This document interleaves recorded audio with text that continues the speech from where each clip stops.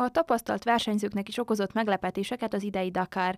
Ezúttal a csapadékos időjárás és a talajvíz jelentette a legnagyobb kihívást. Nekem szerencsém volt, vagy én nem tudom, jó talajismerő vagyok, tudtam, hogy hol kell elfordulni, tudtam, hogy melyik része merről kell jobbról vagy balról kikerülni. Én nekem ez nem okozott semmilyen különösebb problémát, de az a nap 555 kilométeres gyorsági szakasz volt, és már a 200. kilométernél már mindenki kifújt, mindenkinek a lelke elszállt. Én ezt tovább tudtam csinálni, és bejöttem, és be tudtam fejezni az idei versenyt is. Gábor jövőre szeretne javítani a helyezésén, az 50-be jutáshoz azonban új motor szükséges. 690-es motorom az most már nem Dakarra való, nem világkupára való.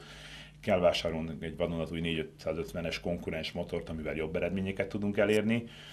És biztos is vagyok benne, hogy az első 30 az abszolút megcélozható egy 450-es motorral, ami 40-50 kilóval könnyebb, aminek sokkal kevesebb a féktáva, ami nem 40 literes tankkal rendelkezik, csak 25-tel, és ezáltal sokkal gyorsabban gyorsítható, akár bukásnál sokkal könnyebb felemelhető, sokkal gyorsabban lehet vele haladni. A szabadkai motoros az elkövetkező 2 hétben tud csak pihenni, utána a szerb motocross bajnokságon folytatja a versenyzést.